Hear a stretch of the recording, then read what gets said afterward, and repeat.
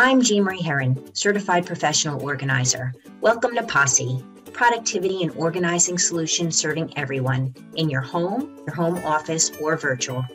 If you want to see my organizing and productivity classes and videos, make sure to hit the subscribe button. All right, everybody. So welcome to this month's POSSE's Pen. Today, I'm so excited because this is a really fun topic for me. We're doing something called the closet edit. So welcome. And for those of you who are new to me or my POSSE's Pen call, my name is Jean Marie Herron.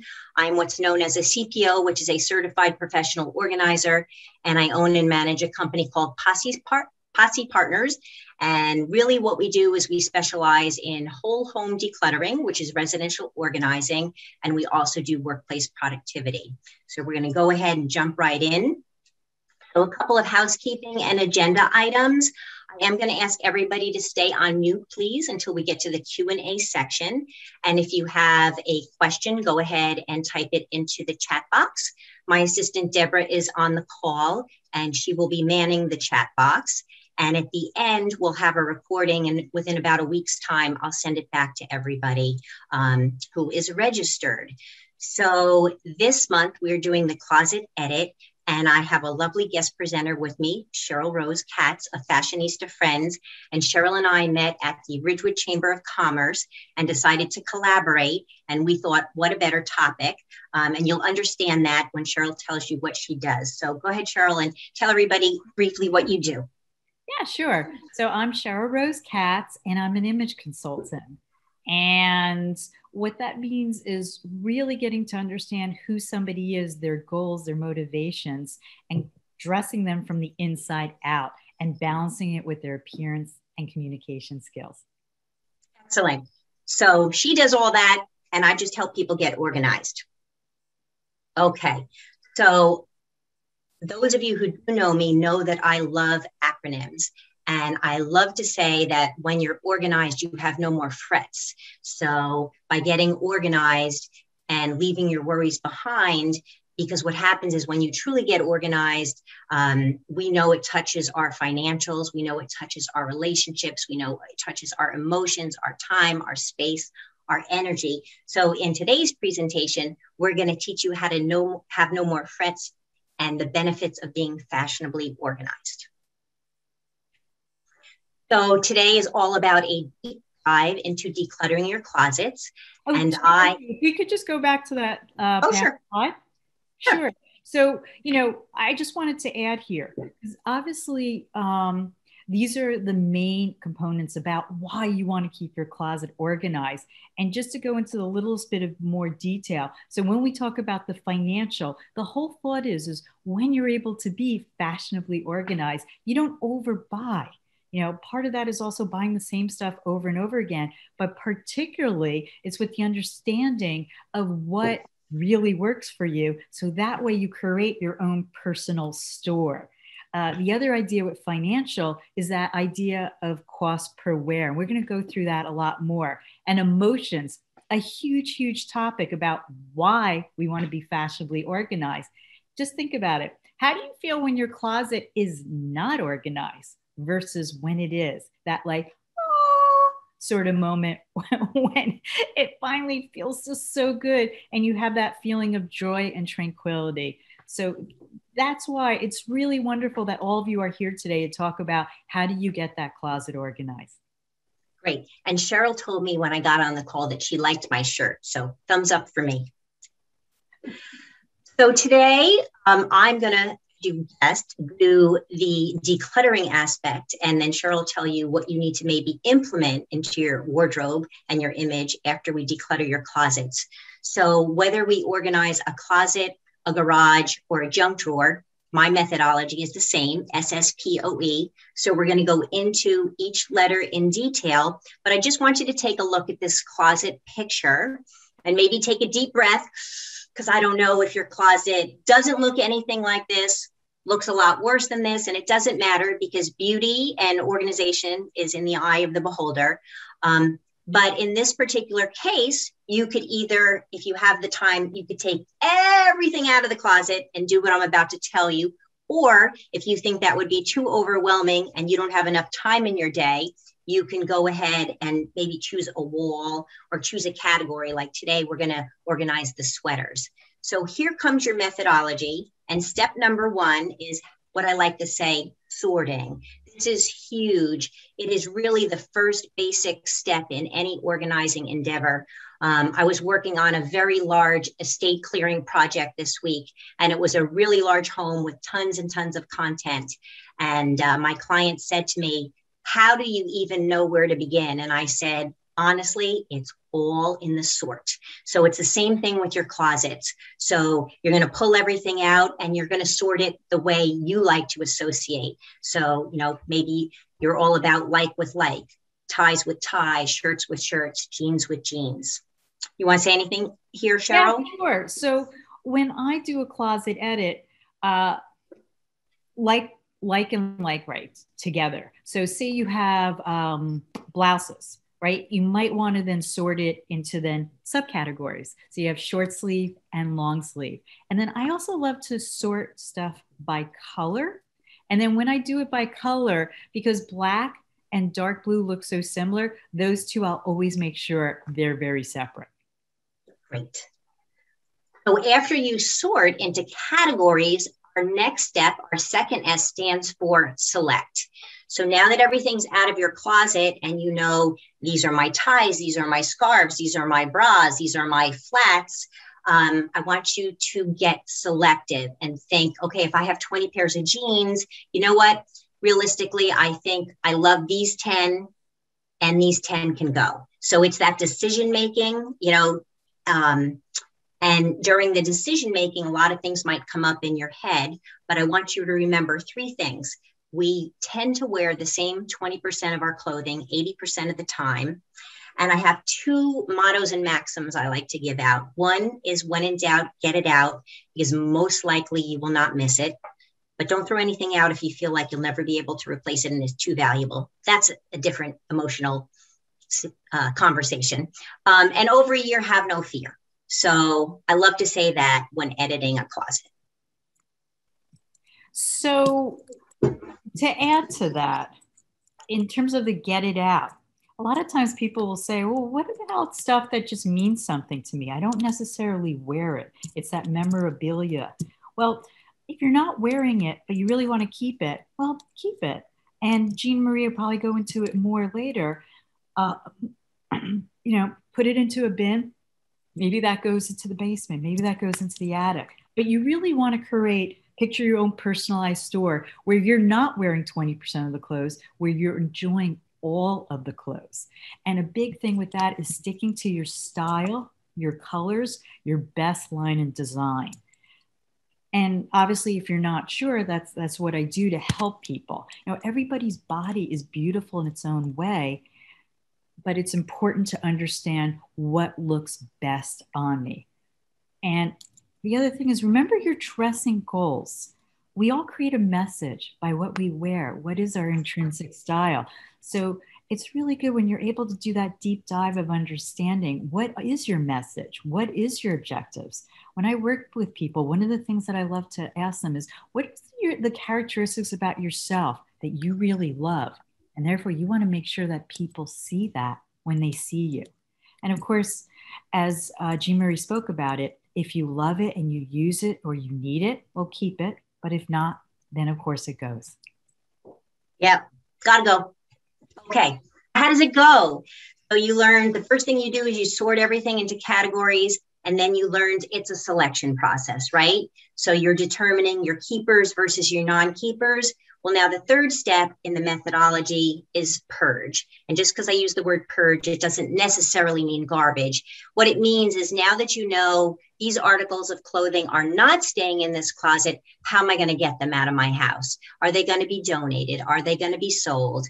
Are they going to be turned into some beautiful memorabilia project, like a t-shirt quilt or, a wedding dress pillow? But truly, if it really, if it's stained, tattered, has holes in it, do throw it out in the garbage. When you're donating something, you ask yourself the question, would you wear it?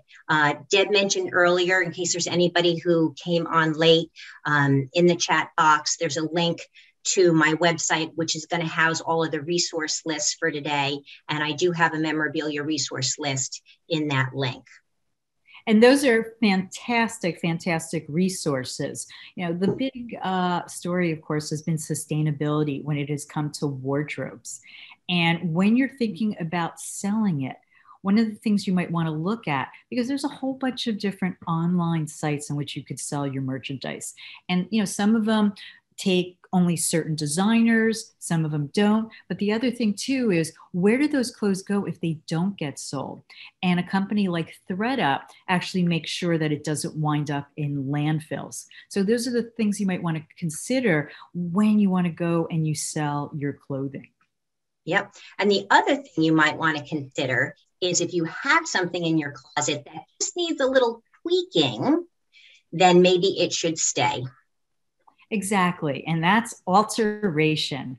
And that's about bringing new life to old clothing. And it's amazing sometimes the things that you can manipulate to make, to give it new life, which you wouldn't have thought about before.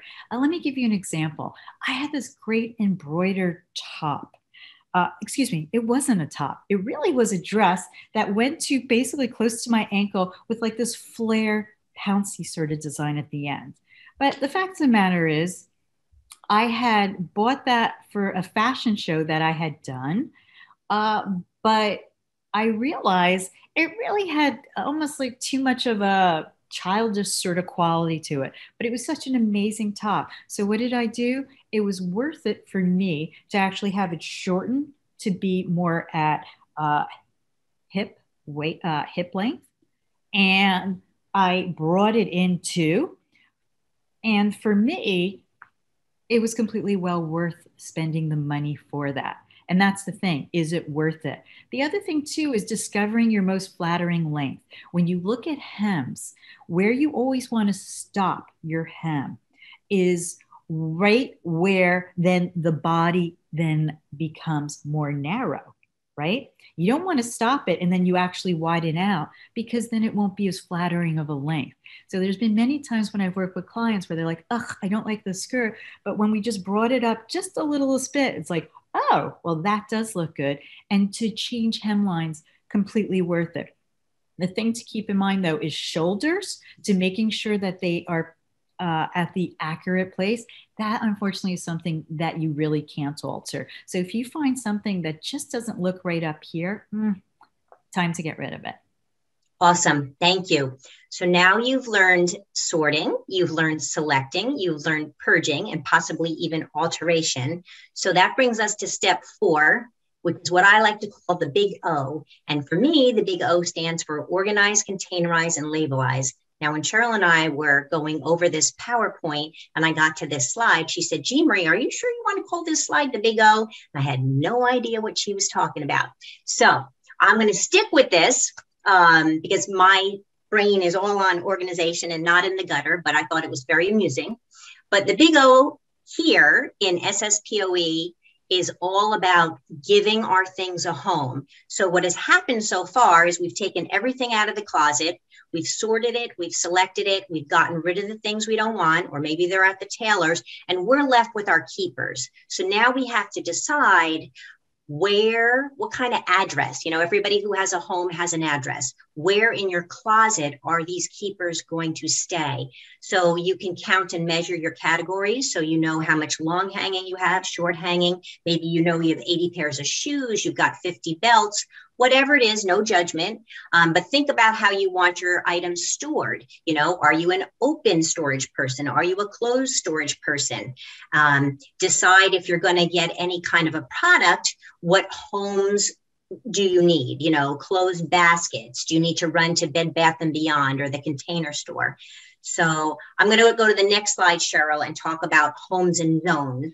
So we want to think homes and zones. So we want to think about how am I going to find it so that I can use it, and will it be easy to put away? Do we want to hang something versus fold? We want to say, how can I give blank put whatever item of clothing you want in this blank. How can I give my flats its own space? And always think vertically. Think about good storage solutions and products. You don't have to build a custom closet, but if you invest any kind of money, it's just going to add to not only the value of your home, but the value of your mind when trying to get yourself dressed. And the bottom line here is that if you invest your time, energy, and money into designing your closet and making it look beautiful, highly, highly likely that you're going to maintain your systems. Cheryl? Talking about homes, I've worked with clients where they have things in their closet that are not wardrobe related. Some kids stuff, some just stuff that was just thrown in. And that's when it's a good time to say, is this really the home for it? No, it's not, because you want that beautiful picture. No matter if your closet is small or large, you want that to be your wardrobe and really nothing else. Yeah. And try to think one category per space. So for example, the product up in the top left, which is basically an over the pole shoe organizer, maybe that's just the home for your flip flops, or maybe that's just the home for your camis.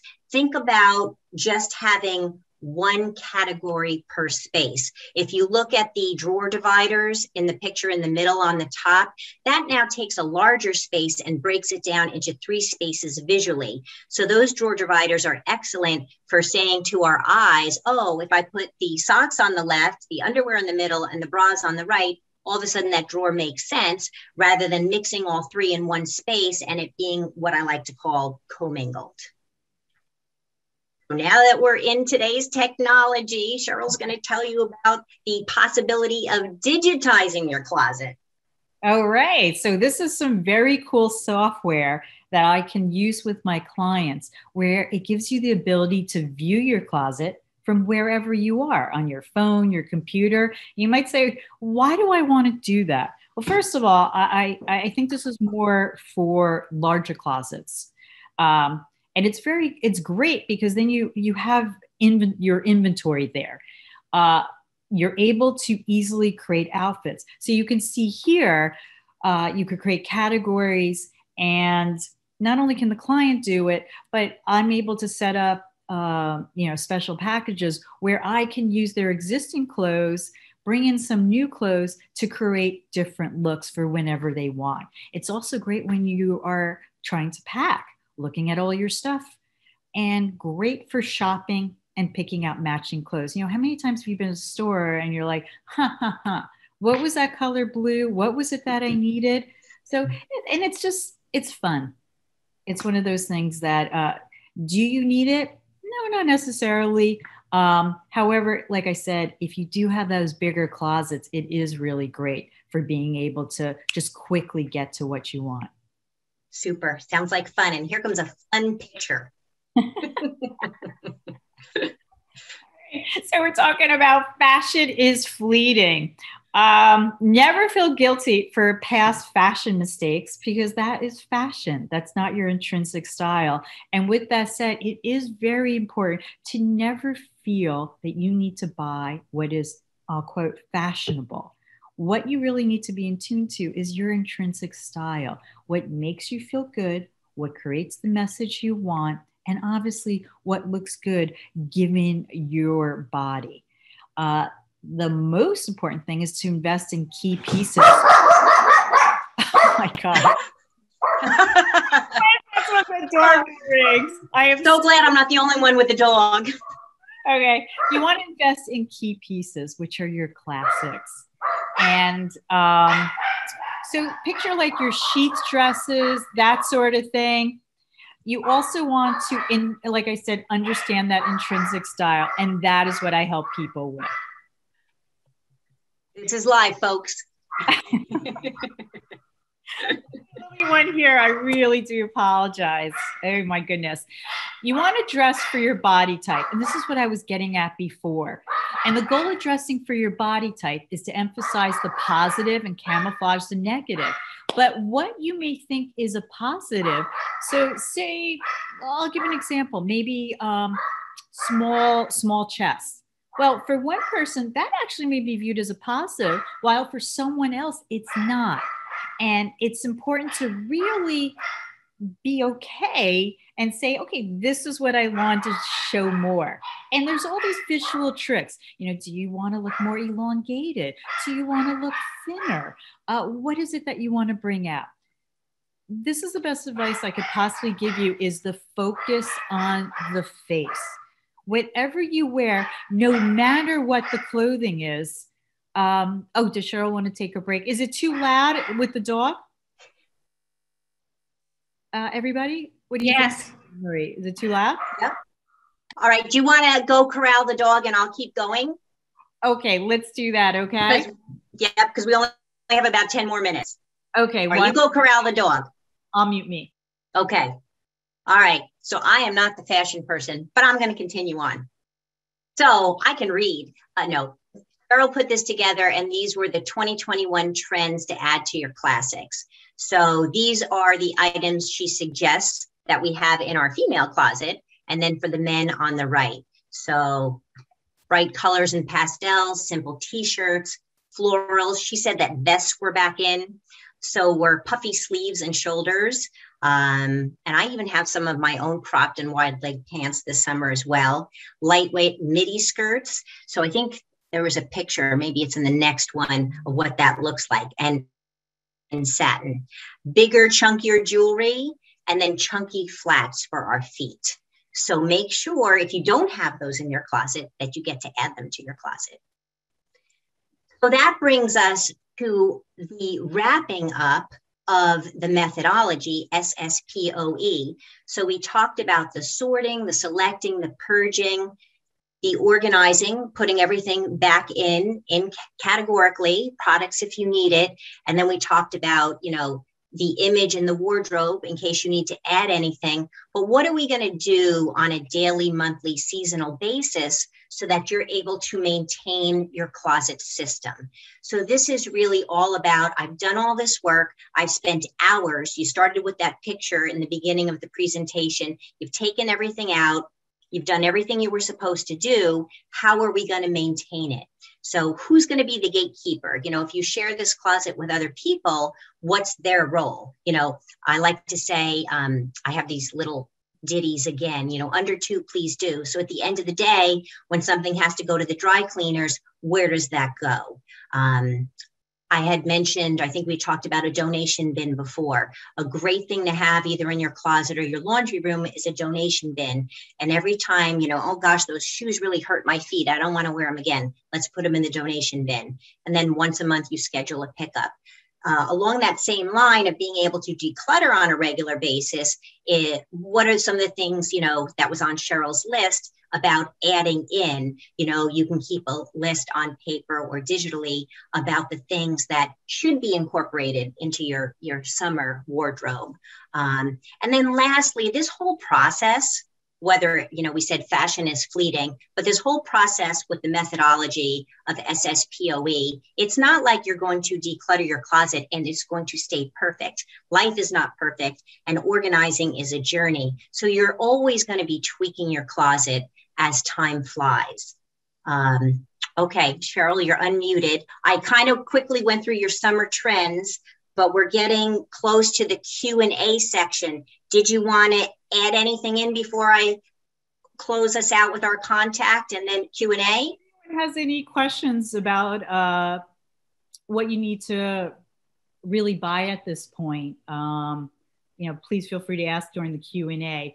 I think the most important point in that slide is the idea of elevated casual.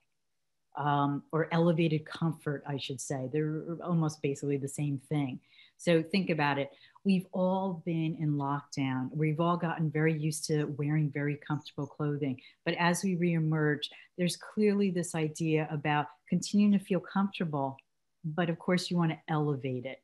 The other thing too is believe that, and I bet all of you would agree, things just feel more hopeful, seem more positive. And that's why we got that look of wearing more bright colors, more pastels, things that just make us feel more hopeful for the future and more happy. And those are really the colors that we're seeing over and over again for both women and for men.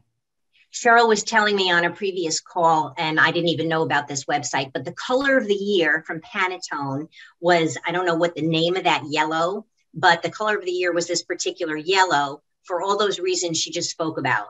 Right, because of sun fields, what does yellow bring? It's sunny, it's happy. And pink is very big right now too, especially for men. So, bring in your happy colors is what I would say to you. Great. Right. So you have your methodology. You've learned your methodology for today. This is how to reach Cheryl. And Deb is also going to put everything will be in the chat and we'll have on the follow-up email. Right. And I think what's really important to also ask yourself is, once I have that beautiful closet, how do I keep it being beautiful? And the most important thing is being in tune to your style, to your color, not buying things that are just merely on sale. There's a PDF that's included that I had written up with just some helpful thoughts, but always feel free to reach out to me if you have any questions. Super duper. All right. And get your questions ready. We're just about to open it up. So get ready to take yourself off of mute. But before we do that, I just want to let you know that the July POSSE's Pen is on July 21st at 12:30. And we're moving back to a productivity topic. And it's going to be, are you listening? The very productive power of using both lists and forms. So this can be from a business standpoint as well as a personal standpoint. And for those of you who don't know me, I do a monthly newsletter. I'm on Facebook. You can connect with me on LinkedIn. And all of our POSSE's Pens are now recorded on YouTube. And if for some reason you really, really, really, really like what I do, feel free to write me a Google review. So I'm going to stop sharing. I'm going to go back to the Brady Bunch. Oh, now I can see everybody's wonderful faces. So here we are, and we will open it up to Q&A. Give us your fashion or cluttery questions. Go for it. Ellen? It's not that I have a question, it's that I just have a compliment for both of you. So you did a great job in just pulling all this together. And I've done color consulting and everything with Cheryl, and she's absolutely amazing. Cheryl, your contact information, your Cheryl Rose Consulting, that goes directly to your fashionista friends. Okay, so that's a really excellent question. By the way, thanks for that lovely, lovely comment. I am actually rebranding my company. Just with style and how it changes throughout our life, I feel like my company name of Fashionista Friends wasn't resonating with me. It was a little bit too cutesy. And I'm actually taking back my own name, which is Cheryl Rose Katz. So my company name is just me, which is Cheryl Rose. And while I've changed it on Instagram and Facebook, I just haven't, I'm still working on my website.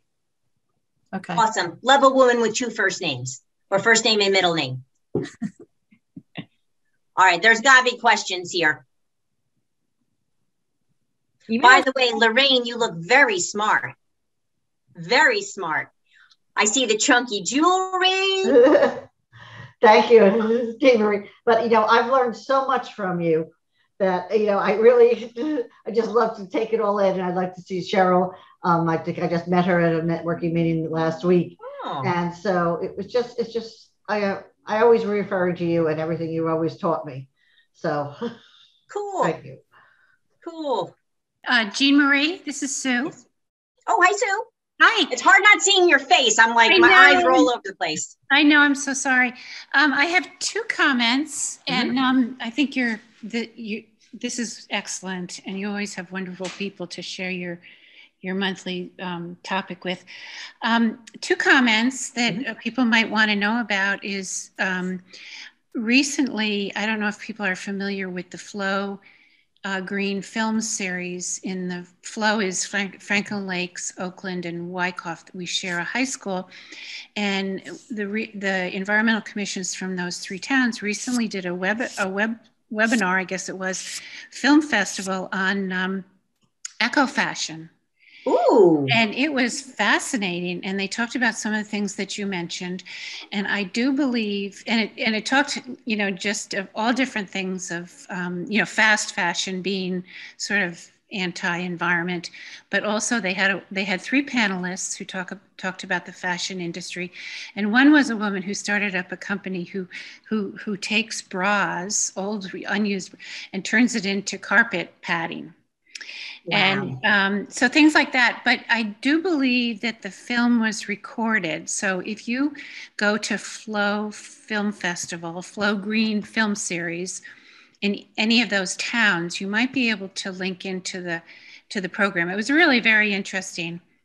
And then the second comment I want to make is I love how you guys talk about donating things, and you actually don't really even need to throw away old clothes into the garbage. If you know those boxes and those bins that are around town, I recently learned that you can put your torn and ripped stuff in there, because those companies actually use the fabric, and they make rags and they sell them, or they'll repair them and they'll do different things, but they do use the old, unless it's like really, really bad, like my husband uses stuff for painting, we throw that away.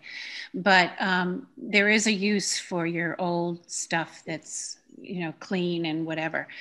And then the last thing that I don't know if you have any comment about, but what I'm learning recently on the environmental front is that certain fabrics like fleece and recycled polyester from recycled plastic bottles, it's not as good as you might think, because the microplastics in your washing machine will come off from the fabric and go into our water system, our drinking water system. So that's another environmental thing to be aware of when you're buying product. So I hope I didn't go on too long here, but I just had to put those three things in. That was wonderful. Thank you so much for that. Wonderful. So it was Flow Green Film Series, for anybody who wants to look that up. The towns were Franklin Lakes, Oakland, and Wyckoff. Thank you for talking about the rags. I actually should have mentioned that, and I did not. So thank you for that.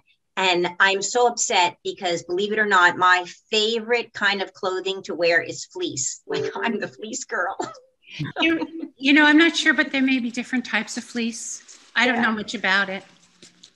That's just what I heard recently. Right, depending on how it's made. Yes. Really appreciate that. Thank you, Sue. All right. Anybody else? Anne, go ahead. Take yourself off mute. You're still on mute, hon. Oh, can't hear you. Can't hear you, Anne. Should be like the top right. Yeah, okay, I think that's it, because it had a list of things. Unmute. But anyway, Jean Marie, as I spoke in the beginning, did organize me with my closets. This was unbelievable what she had to go through. But because we were on lockdown in Florida for so many months, and I had everything back and forth and so on for a couple of years, I'm needing Jean Marie again to help me organize my closets, both actually, the one that she calls the attic, that's, the real big one, and then the big one off of the master bedroom. And I'm lost every time I go in there. I can't find anything, including pocketbooks. I'm saying, oh, where's that pocketbook, the red one that I need, or where's this? I'm completely out of whack at this point, and I need help. And I'm just wondering if she would be able to do the whole thing over again with me. Of course. I'll call you offline. Of course. Very good. Thank you, Jean Marie. You actually may be a good candidate for digitizing your closet. And then what I would suggest, if you decide to do something like that, is actually put where it is located. So that way it would be very easy for you to just go and be like, oh, there's that red bag and it's over here, Well, that sounds good.